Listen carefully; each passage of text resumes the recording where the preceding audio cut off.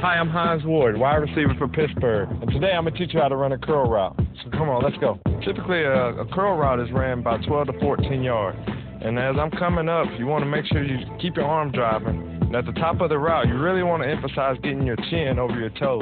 So when you hit about 14 yards, emphasize your chin over your toe, turn and pivot back, keep your hands pumping so you can make that turn, and as you're going back to the quarterback, you want to beat the defender back to the ball.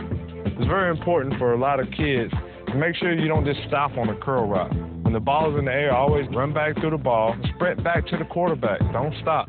When the ball is in the air, you want to make sure you run through the ball and catch it with your hands because you have a defender that's also chasing you. As the quarterback throws the ball, you really want to meet the ball in the air and try to catch it with your hands because, first of all, you got a defender that's driving back on you, and as he comes and swipes the ball, now you're catching it before he gets to it.